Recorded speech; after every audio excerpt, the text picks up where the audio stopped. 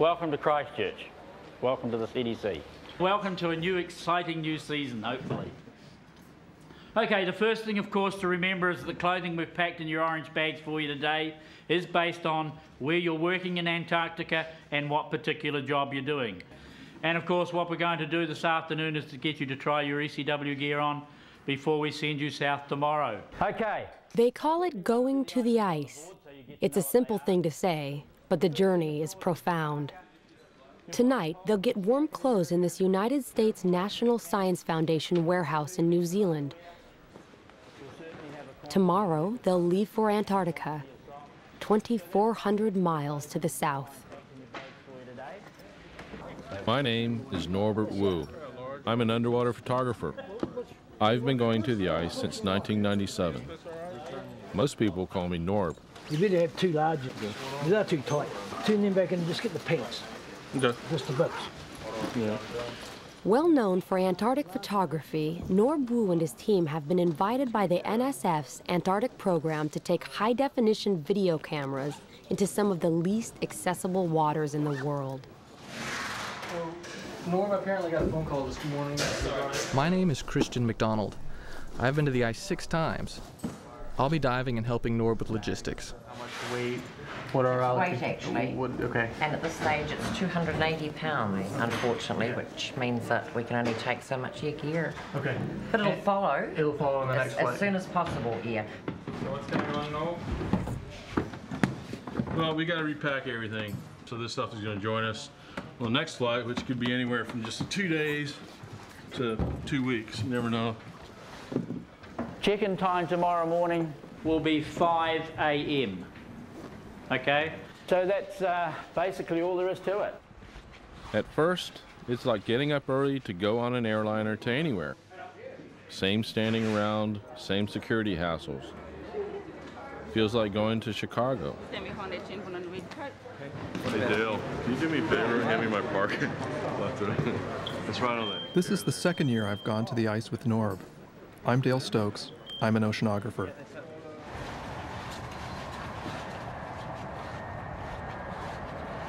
This is no airliner. This is not a trip to Chicago. It's so noisy in here you can't talk. You can barely move. It will be an extremely uncomfortable 5-hour journey. About all anyone can do is think about the ice.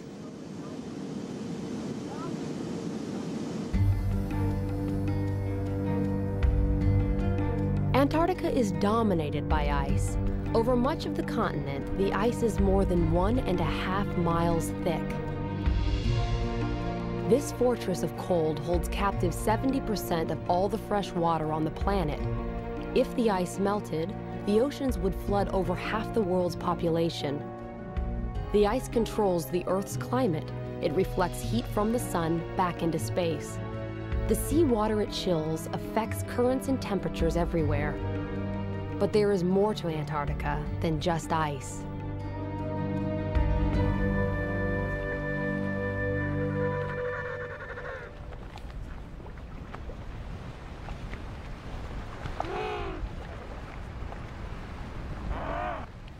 On the surface, Antarctica seems bleak with its endless cold and its flightless, awkward birds. But that's only on the surface. Norb, Christian, and Dale are going to the ice to get under it.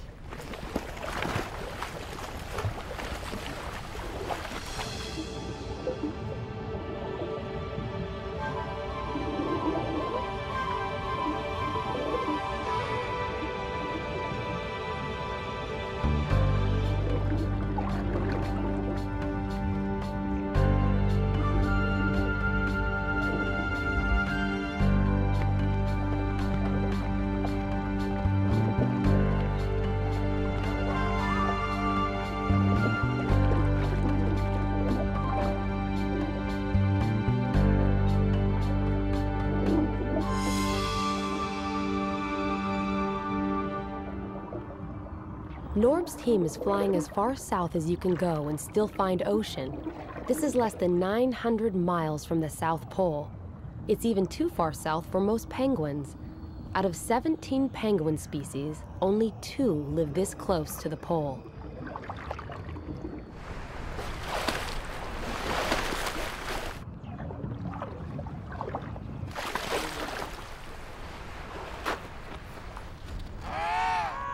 The big ones are emperors. The small one is an Adelie. The penguins only look awkward on the surface. They are completely at home. 5 hours after takeoff, the plane lands on the frozen sea near McMurdo Station, a United States research base. For the passengers, those 5 hours have transformed their world.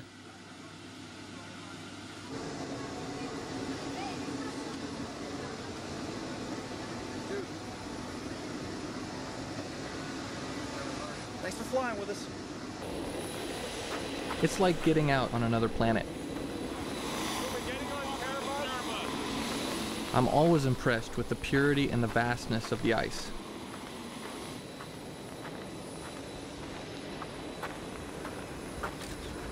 The sea we want to explore is beneath our feet, locked away under 6 feet of ice.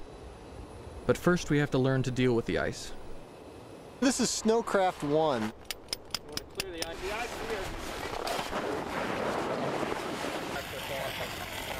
This is the basic snow survival course that all field parties have to attend in order to get permitted to head out into the field. The height of the winter, as the sea ice is growing, the continent roughly doubles in size. So in a normal year, you'll pretty much see a lot of little cracks in the sea ice out here. What we're going to do here is we're just going to break out our drills and just find out how thick the ice is here. Whenever you're going to drill, and drilling is considering the potential hazards out here, that's the way you find out whether the ice you're on is safe or not. It's known as Snowcraft 1, also collectively known as Happy Camper School, and sometimes known as Survival School. And I guess a lot of that depends on the weather and the disposition of the folks involved. But today it is definitely Happy Camper School. Well, this is a couch. See? This is a party couch. I think I'll turn this into like a little drink rest or a coffee table. Cool. Okay, high winds coming in from the south. You're going to have to hold on to everything you've got. You can't just take the contents of your tents and dump it onto the ground, because otherwise it's just going to blow away. And for God's sakes, you don't take the thing and try and blow into it. You're going to wind up in medical.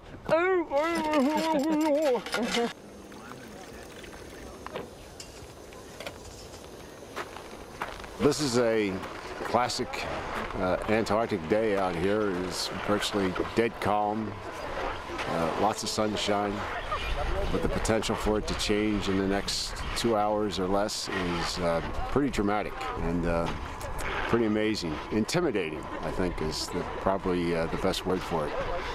The weather is just plain intimidating, the way it can humiliate you and make you feel small.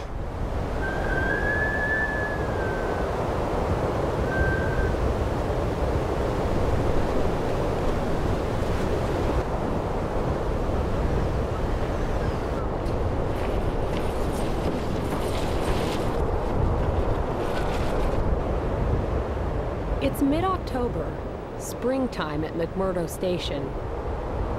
If you have any trouble at all, you just call MacOps and tell them you have a dive accident. They'll page everyone. Hundreds of scientists and technicians are here, but most of them, like Norb's team, are inside, getting ready for the season's work. What transportation options will be best? If you're diving locally here, the best transportation is going to be your Sprite. Rob Robbins is McMurdo's diving coordinator. He'll often dive with the team. Have a helicopter launch from here, go up there and pick you up. So people call this place Mactown. It's a frontier outpost, a modern version of an old mining town. When the weather breaks, everyone scrambles to get out in the field. They're all chasing the most elusive kind of gold, knowledge. This year, the National Science Foundation will support 127 major research projects. The projects cover everything from microscopic worms in the ground, to the movement of ice sheets, to the hole in the ozone, to the crystals made in the big volcano called Erebus, the dominant landmark here.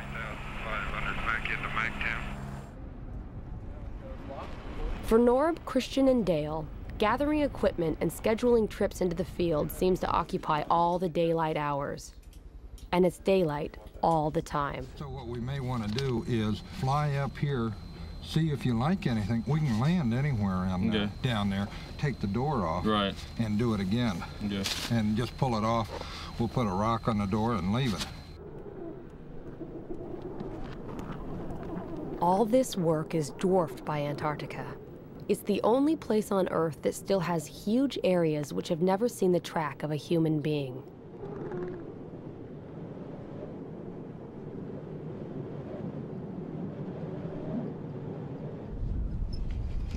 I'm so ready to dive, I'll dig with a toothpick if I have to.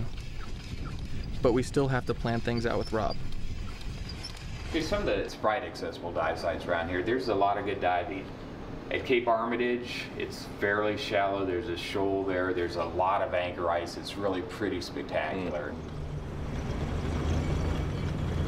Little Razorback, which is maybe an hour away or so, a lot of big pressure ridges there, so that's a good spot. Are we going to be able to cross them? Do you think the travel's going to be bad? The travel, I think, is going to be pretty good. There are some cracks. You're going to want to be careful, but it's fairly safe out there. I'd really like to film an iceberg underwater. I mean, that's kind of this thing, you know. There's an iceberg grounded up at Cape Barn, which could be spectacular, but it looks like it's quite a ways offshore. We'll have to see what it pans out to be. This ice is 6 feet thick. It's like cutting a porthole in a concrete wall.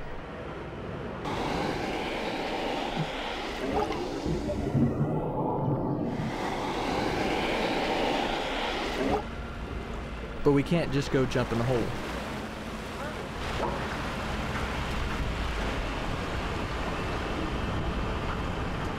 Come back in, blade it, and I'll bring the hut in, place the hut, we'll put snow around it, and you're down. That was great. Okay, thanks.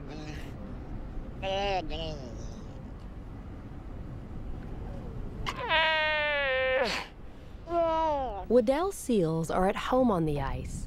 They live far from open water and use cracks and holes to get in and out of the water and to breathe. In October and November, the seals haul themselves out on the ice to give birth and raise pups.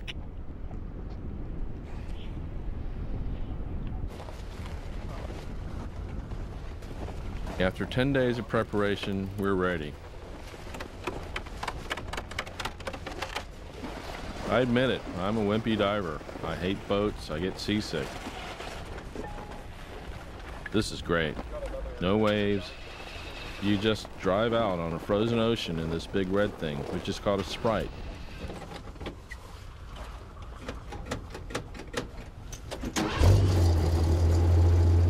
A Sprite is fun for about the first 5 minutes. It's like driving a tank. But a tank's fast. This thing maxes out at about 10 miles an hour.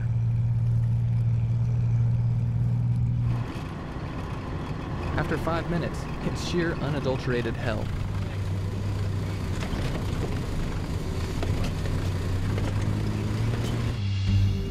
After a rough hour's ride over the frozen ocean, the team arrives at the dive hut that they place next to a rock called Little Razorback Island.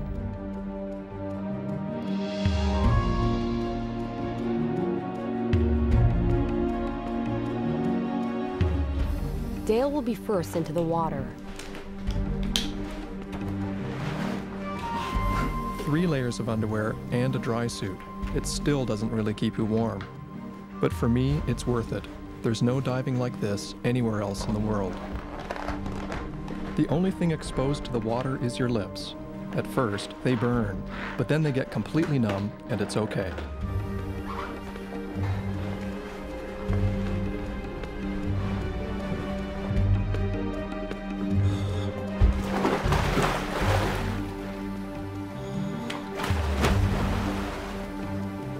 The water temperature here is 28 degrees, so cold it can freeze blood.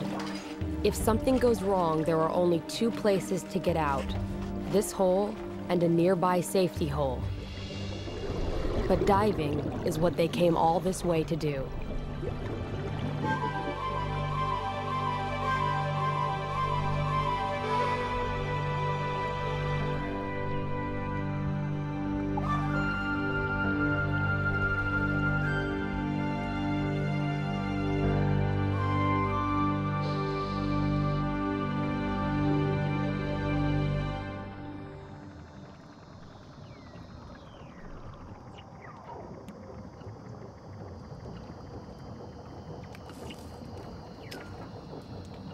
The crystals on the bottom are called anchor ice. In shallow places like this, ice forms on almost anything the water touches, so it grows in kind of an ice garden.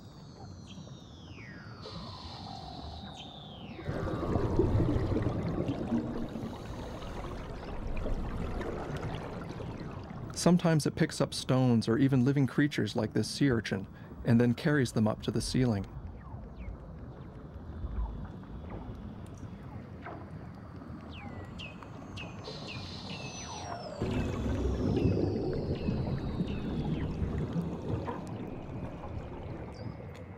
To me, these noises sound like alien radio signals in science fiction movies.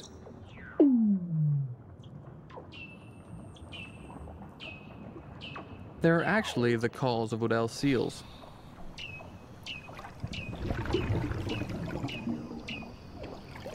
The seals will go anywhere they could find a hole for air.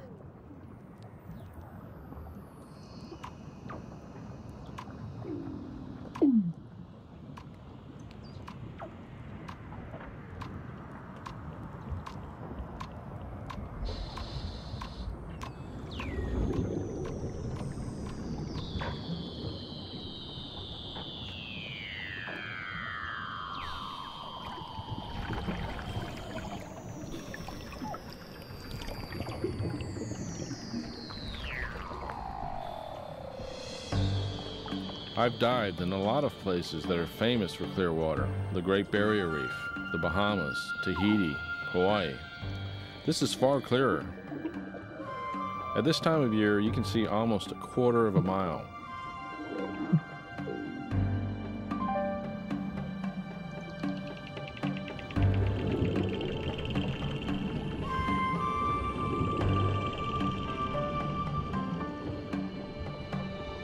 These strange things are called brine channels. Up on the surface, salt is concentrated in the frozen sea ice and makes brine, which is so salty that it stays liquid even when the surface ice cools it to extremely low temperatures. When this cold brine flows downward, it freezes the less salty seawater around it, making these tubes.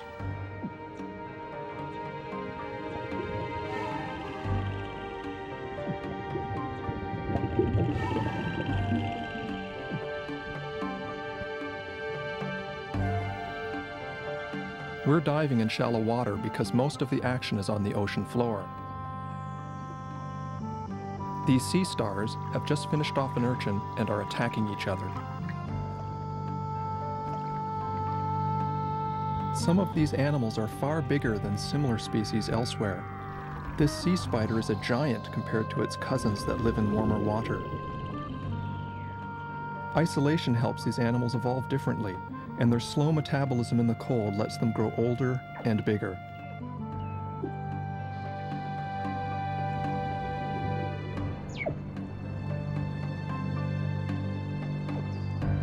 Clear water is great for us, but hard on the life here. There's been no sunlight for 4 months, so nothing has been growing in the water. Everything is hungry. This anemone may look pretty, but it's a ravenous predator.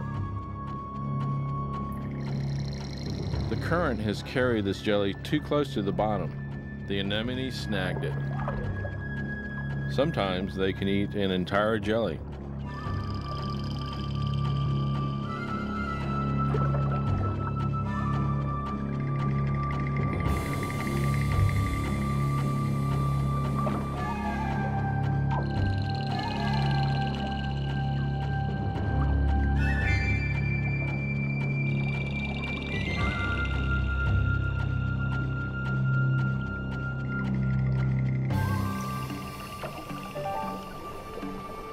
After about 40 minutes, you start to really get cold.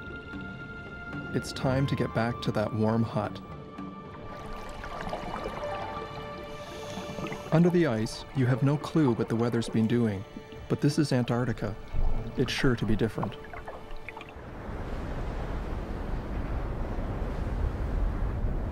When you come out, you get oriented by looking for Mount Erebus. There it is, smoking away in the distance. Underwater, the body fights off cold by burning calories like a furnace. Cool, baby. Everyone is physically exhausted. Ceiling, very, very cool. But the whole blue room sensation is them dropping down out of the second tunnel and then looking up into the blue room. That's pretty vicious. That's the sensation right there. But other than being tired, they're exhilarated.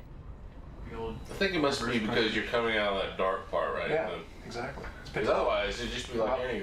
But it's kind of spooky. Long way to go. It's kind of fun.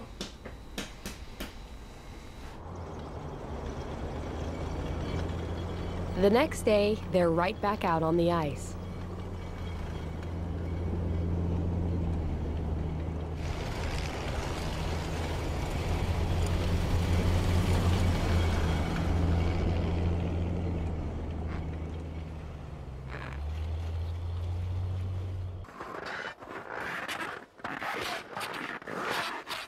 The team comes upon a hump in the snow that could be a lot more dangerous than it looks. This is exactly what Norb and Dale were warned about in survival school. So what's the rule of thumb? It has to be, we need 30 inches of ice, but if we get a crack, it's got to be less than a third the track width. So I think if we just get a shovel here and we can clear some of this away and see how wide it is. This snowdrift marks a crack in the ice. You can't tell from the surface if the crack is too wide for the Sprite to cross. It's always weird to think that right underneath this solid-looking surface, there's ocean 1,000 feet deep. I love diving, but I sure don't want to fall in.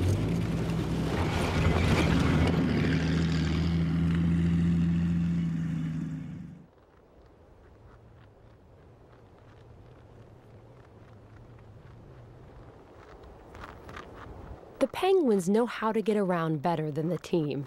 In fact, research has shown that their funny waddle is actually very efficient.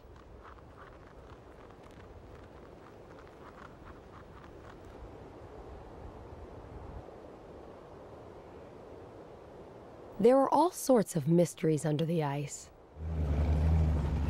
One of them is how the Weddell seals live. In this field camp near McMurdo, biologists are studying the seals. They have drilled a hole in the ice so far from the other holes that a seal released here has to come back. It's held captive by its need to breathe. Under a special research permit, this male was captured and he'll work with the scientists for a couple of weeks, then be returned to the place he was caught. They have glued instruments on his back and a camera on his head to explore a world of life and hunting under the ice that would otherwise be hidden forever.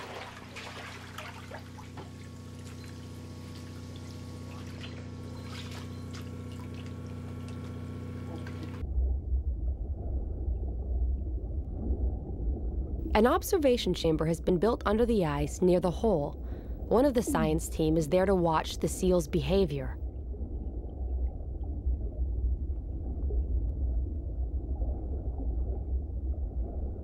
This seal, and others that have worn the equipment, have led to breakthroughs in the study of Weddells. The video the seal takes is a first. Here, with the camera pointed forward, is something divers and scientists had never seen before. The seal blows bubbles at the sea ice ceiling and flushes out its prey.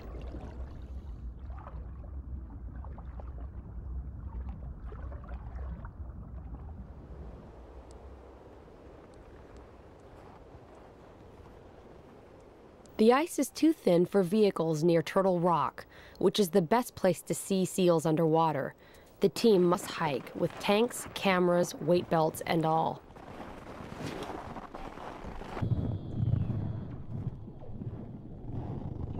Underwater, a male seal hears them approach.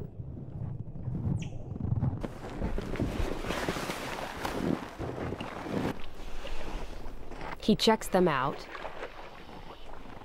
But he has other things on his mind. There is a female in the neighborhood.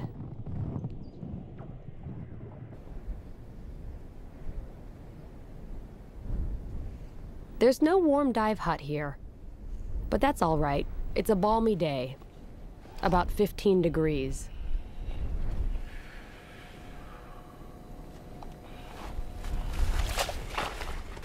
Since the big drill can't get here, the team has to dive through a seal hole. The water's constantly refreezing, but keeping the hole open is one thing the divers can do more easily than the seals. Seals have to use their teeth.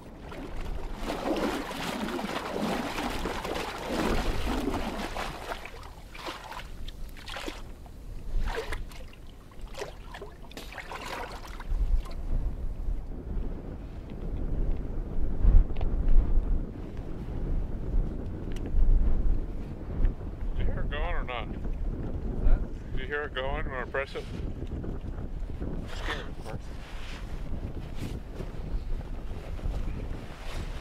Making a lot of noise though. I got this other one anyway. The details get you every time. I've had trouble with this hose before, so I want to be real sure it's working.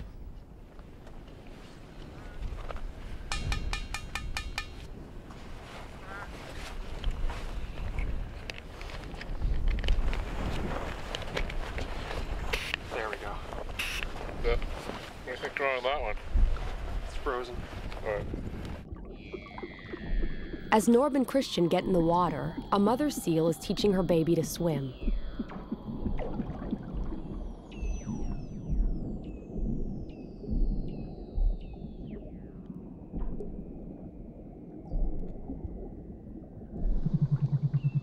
But she has other concerns too. Females, once they've given birth, are often ready to breed, and this female knows that the male is around.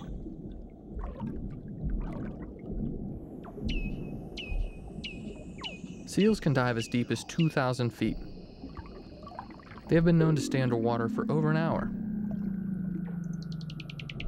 But they don't get decompression sickness, the bends, which is a major hazard for divers.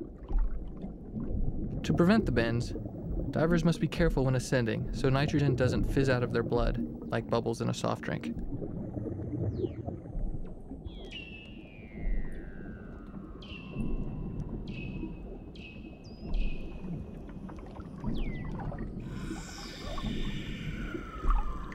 As we watch, a male shows up to chase the female.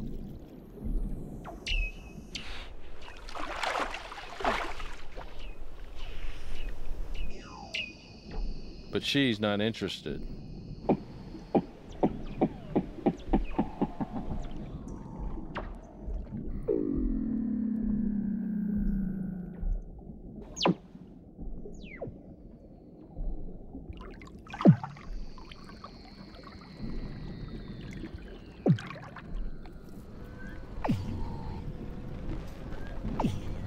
The males sometimes fight each other at breathing holes, so we try to use holes that aren't occupied. As Christian heads for the hole to get out, something unexpected happens.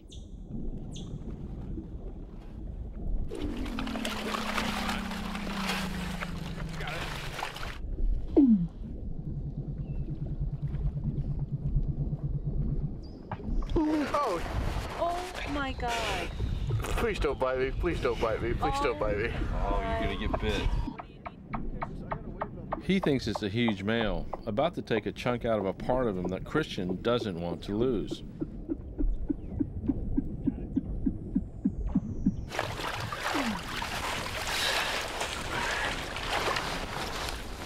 Like, whoa, somebody's goosing me.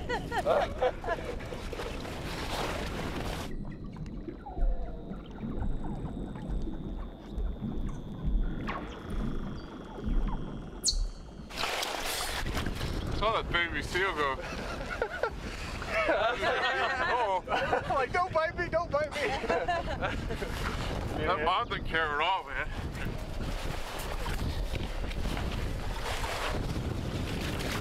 Go. Is that the baby that came out then? Yeah. I was like, I said, I'm like, oh. Big dude over here, scraping out a hole. This big one is a leopard seal. He's near the top of the food chain. A wolf of the Antarctic. a penguin eater.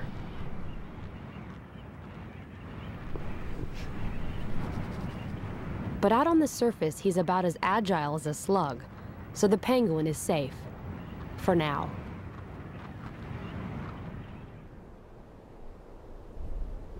Couloir Cliffs, the next dive site, is too far away from McMurdo Station for the team to use a drilling rig.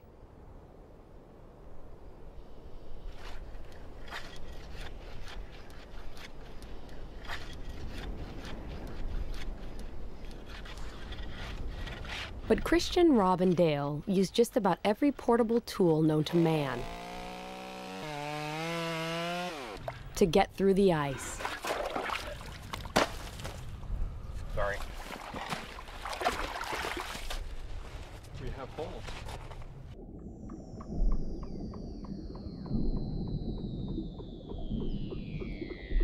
This is the type of sea star that I have never seen before, using its long arms to pick plankton out of the water as the current moves past.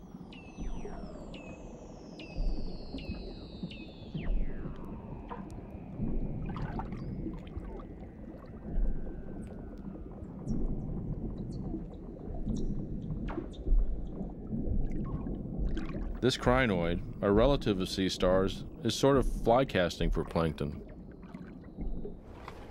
On the surface, Rob keeps the hole clear and has no idea that beneath him, Dale is having one of the most memorable dives of his life. He is witnessing the effects created when snow from these cliffs melts and sinks beneath the cracks in the rocks. Under the surface, the fresh water seeping back out from the rocks is frozen by the colder seawater. It looks like a frozen waterfall.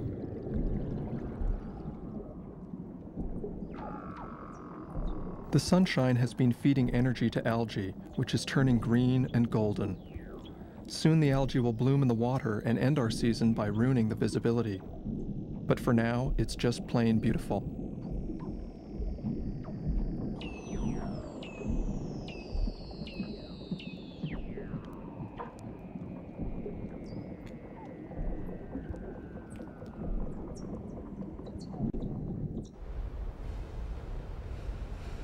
On a slope below Mount Erebus, a glacier flows to the sea from the thick ice in the interior. In some ages of the Earth's history, Antarctica's ice has flowed completely away. Today, scientists are studying this ice, trying to learn whether it is growing or shrinking and why. This simple and precarious balance between what is frozen and what is not affects everyone on Earth.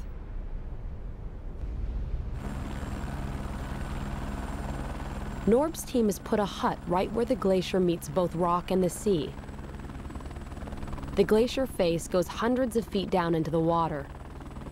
Norb and Christian will dive right next to it.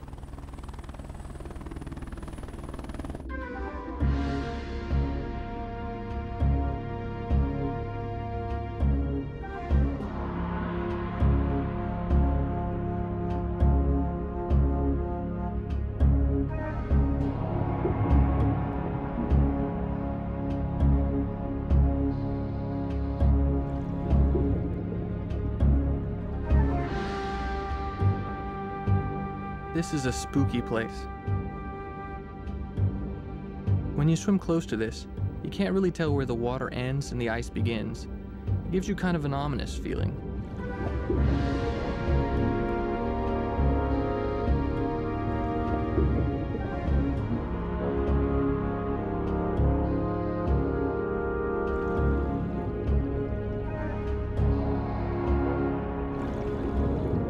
You see all this big ice, but fish live right next to it, no problem.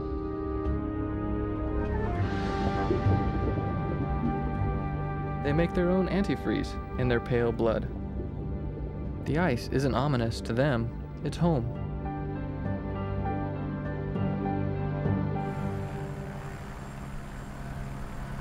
Every year, Antarctica sheds thousands of icebergs like flakes of its skin. Everyone knows that icebergs hide most of their mass underwater, which is why the team wants to shoot near one. But that, like everything else here, is going to be harder than they thought. Christian and Rob have been out for 2 days looking for bergs to explore. Their report is not good. Hey. Gotta go Cape Roberts. Well, Cape Roberts is pretty nice, but we weren't able to find any diveable icebergs. Oh, you can't? No, actually, we tried quite a bit. We spent a couple days chainsawing holes and trying things out, but it doesn't look too good. No, really? So you're saying, what, out of all those bergs over there, you don't think any one of them's diveable? I don't think any of them are diveable without drilling or blasting a hole. Most of the icebergs are packed tight by the sea ice. No cracks, no openings, no nothing. And a lot of snow drifted up around each of them. We did find one berg that had kind of calved off and collapsed. And as it collapsed, it broke the surrounding sea ice around it, which looked really good. It looked like there was some thin spots we can get in, and there was a seal or two around. God, we spent like 5 hours chainsawing this thing open enough so that we could get in. Turns out, not only was it really dark and murky and kind of freaky, but when it looked as if when the iceberg calved and it broke all the sea ice around it, it pushed all that broken sea ice underneath the surrounding sea ice. So as soon as you open up a hole, it could be plugged up by this broken piece of ice that's underneath the underneath. It's dangerous. So I kind of jumped in and went down about 8 or 10 feet, and all the ice started kind of shifting around around me, and so I came back up. Didn't like it. But the team is determined to dive an iceberg and find this berg frozen in the sea ice.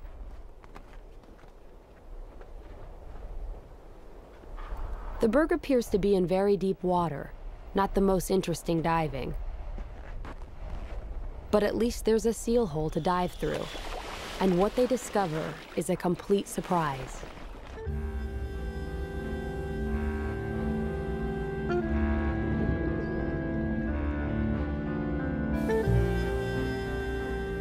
This is very cool. There's rock right under the berg. It's not in deep water after all. There's an underwater pinnacle here, and the berg crashed into it like a ship hitting a reef.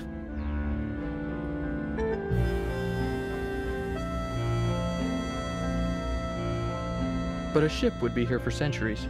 It's hard to imagine, but soon this huge structure will just disappear.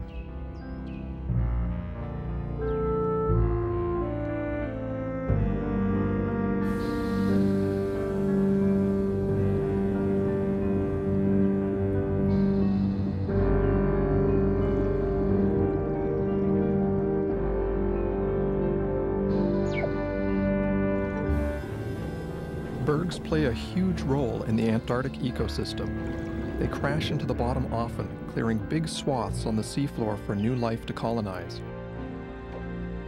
Some scientists think this constant churning of the bottom is one of the reasons that life down here is so diverse.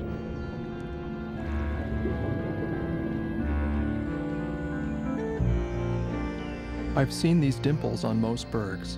They may be caused by the way the ice is eroded by currents swirling against it.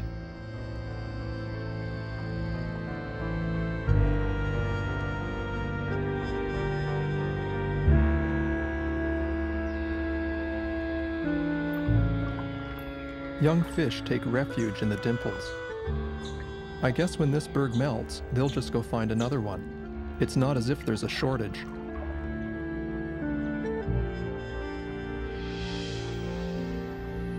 This is a desmodina, the same kind of jelly that was nailed by the anemone. It's riding higher in the current though, fishing with 40-foot long tentacles.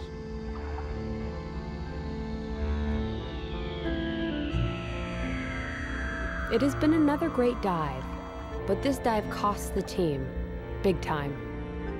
I'm calling from McMurdo Station in Antarctica. I'm a physician. I'm a diver, and I have somebody here who's a professional diver who truly seems like he has decompression sickness. Diving down here. Dale is in trouble. He may have the bends. Diving heavily for a week. It's a sharp pain in my back, and I don't want to mess with it. If there's a bubble in there, you never know. You can be paralyzed for the rest of your life. Sometimes you just don't recover, and you can't dive ever again. Kind of a tough one. Now, we do have a chamber here, and the chamber is standing by. Might as well get in. Here we go. See ya. Imagine being told that you can no longer do something that has been a large part of your life since you were a child. 30 seconds for a descent to 60 feet. Dale has been placed in a hyperbaric chamber, an enclosure in which air pressure is first gradually increased and then gradually decreased. This shrinks the nitrogen bubbles in Dale's tissues and allows the extra nitrogen gas to safely diffuse out of his body. I feel selfish for being depressed about losing what some may consider to be a hazardous job. Most of all, I'll miss being underwater, under the ice.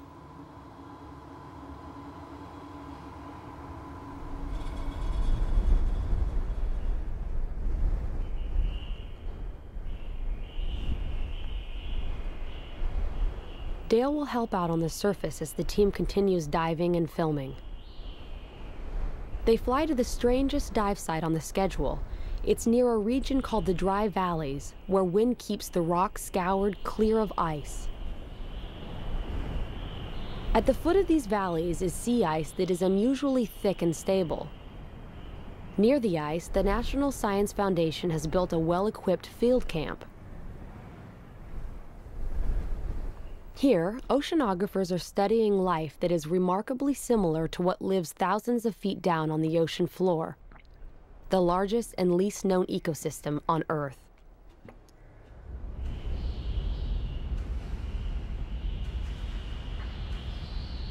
But the depth here is only 90 feet. It's the ice, so thick it never breaks up, that makes this shallow world as dark and cold as the bed of the deep sea.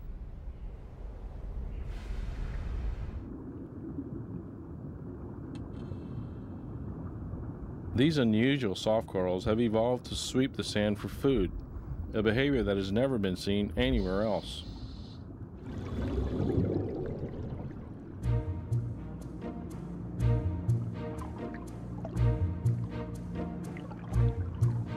Among scallops, these brittle stars fight each other like stick warriors. The red ones eat the white ones, if they can catch them.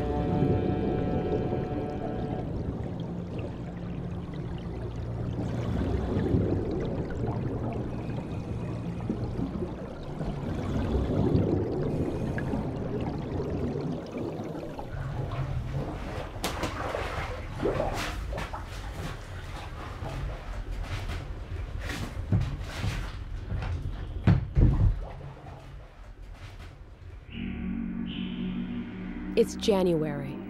On the shore, water is cut loose by temperatures that flirt with a thaw. But summer ages quickly. The midnight sun sinks toward the first sunset of autumn, and there are new visitors to McMurdo Sound.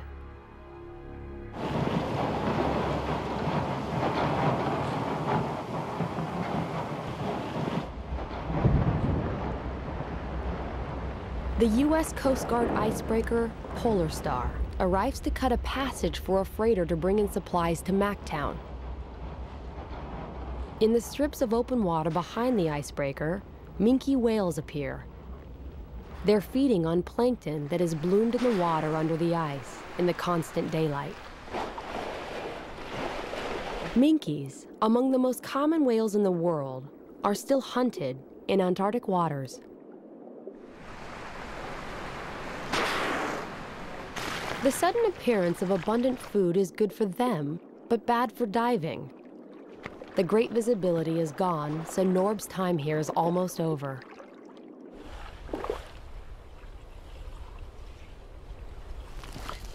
All around the coast of Antarctica, ice cracks and disintegrates. The expanse of sea ice has shrunk from its maximum of 7 million square miles to its minimum of only about 1 million. There are other visitors out there, but they're more elusive. For days, the team searches outside McMurdo, looking for the orcas that often haunt the ice edge. But day after day, the patches of water are empty. Then, in one breath, everything changes. The ice of the whole bay seems to be breaking up in front of our eyes, opening into long strips of water that are called leads.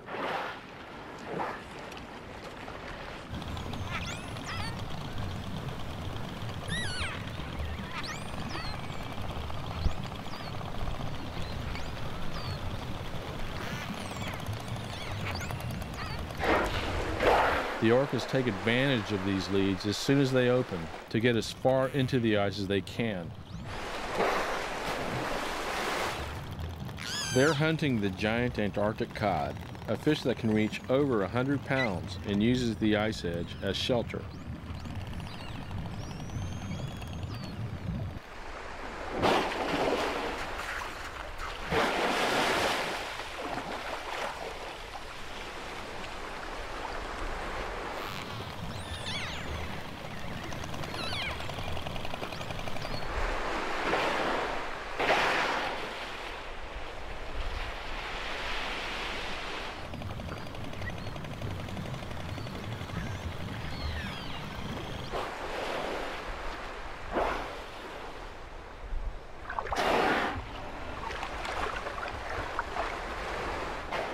Everyone thinks that orcas eat penguins.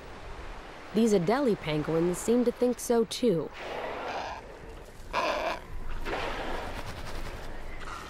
But scientists haven't actually seen a penguin eaten here, so they don't know for sure that it happens.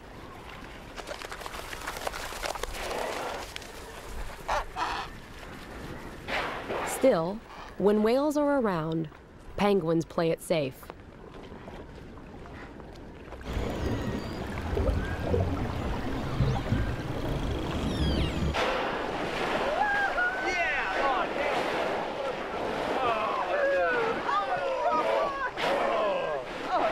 Dude, this is ridiculous. There's like 20 whales right there.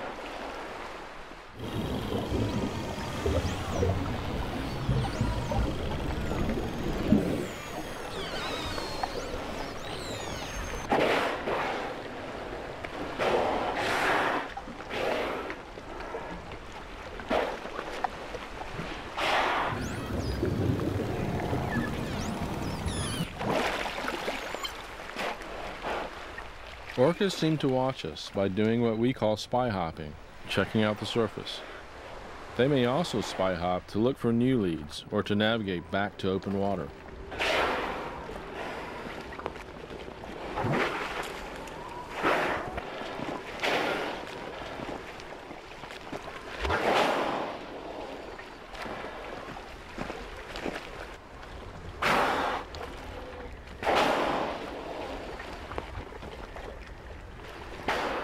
The orcas seem to be at the heart of the huge ebb and flow of energy in the Antarctic Sea, where the sun burns away the ice each year and the long night builds it back.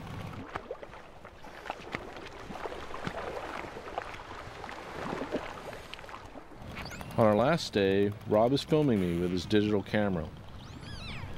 And suddenly, something happens that reminds me that for all our study, we still know very little about life under the ice. The whale checks me out, then sends some kind of message, but I have no idea what it means.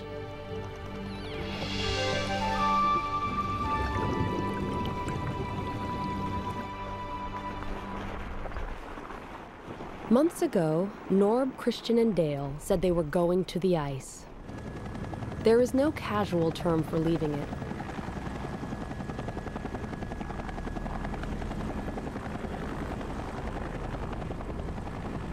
They have looked in the face of glaciers and at the roots of icebergs. They have glimpsed the life that has turned this hostile place into a home. But it's tough being on the ice, and at the end of all this work and cold, the team is happy to be heading home. Antarctica is the one continent where humans may forever be strangers. But we have looked past the big white shield and have seen the beauty and mystery that the ice tries to hide.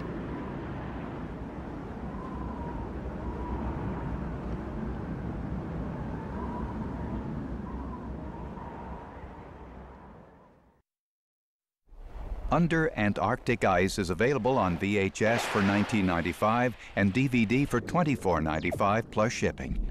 To order, call 1-800-336-1917 or write to the address on your screen. Oh my goodness, look who it is. Hi, honey.